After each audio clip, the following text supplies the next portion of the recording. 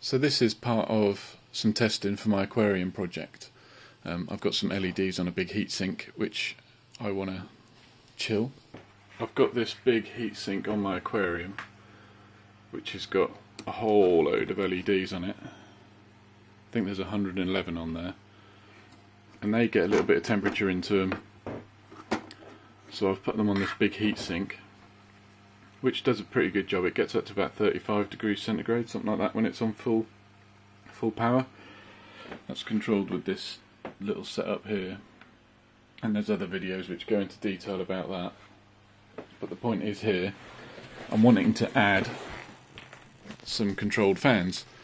So the idea being that we have a little temperature sensor which would be connected to the Arduino, so if the temperature gets to a certain level it will increase the fan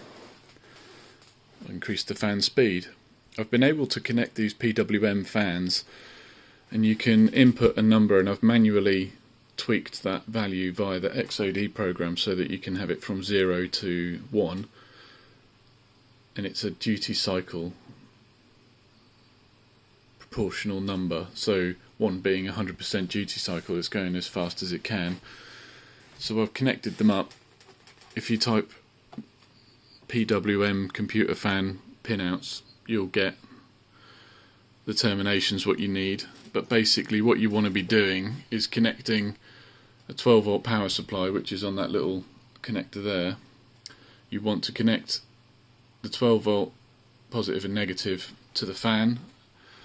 You want to put the ground to your Arduino so that you've got a common reference, and then you've got your PWM. Decide which digital output you're going to plug it into that. I've got this little OLED screen here because, well, I've got a bunch of them and they're quite cool, so you can see what's going on. Okay, so I wanted to go through the XOD program and how that's working. So in order to achieve the goal of having the fan speed directly proportional to the temperature, these are the only modules that we really need for that. So we've got the temperature sensor here, which is on port 7. We've got the PWM load for the fans, which is on digital 4. In order to make the temperature make sense to the fan needs to be between 0 and 1, 0 being off, 1 being 100%, as expressed in a duty cycle. So we map the value so that anything less than 24 degrees centigrade the fan will be at 0, anything above 30 degrees centigrade the fan will be at 1, at 100%.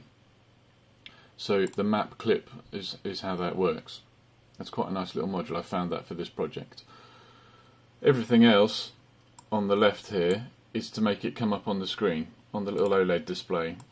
These nodes here are related directly to the OLED display, and these ones here format the numbers to something that we can recognize, something that we can work with.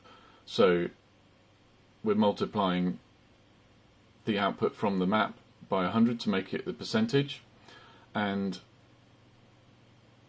losing the zeros after the decimal point, and we put it into this concat with the percent symbol, and then it goes into the draw text, and this is what comes up on the screen. For the temperature, there's something a little bit more interesting going on here. We're using the hexadecimal value. In order to get the thing ready for hexadecimal, you put a backslash and an X, and then you put F8.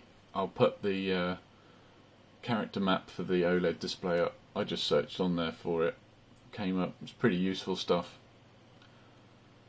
And that's pretty much it in a nutshell. It's going to be this particular project's going to be integrated into the main processor for the aquarium, and I'll do that at some stage.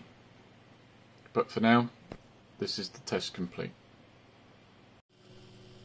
So I've got the thing, the jerry rig, set up on top of the aquarium here. Everything's kind of delicately fastened securely in place. As you can see, the values which were shown on the XOD program just now.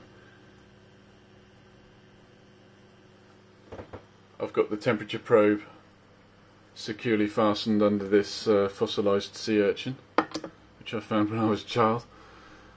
These fans incidentally are linked through, so you've got an in and an out on there. Highly recommend these little fans. They're made in Switzerland. They're called Arctic. I think they're about £10 off Amazon for one. But you know, to touch this with the lights on would be quite hot normally, and it keeps it nice and cool. I'm going to have a piece of polycarbonate laser cut tomorrow. So I'm going to have a piece of polycarbonate which is going to channel the air through the fins, and then the two fans will be in the middle, and then there'll be a little thing in the middle blocking it up, so that it has to draw it from either end and not through the other fan. So yeah, there you have it. It's night time for the little fishies at the minute. Go on, fishies.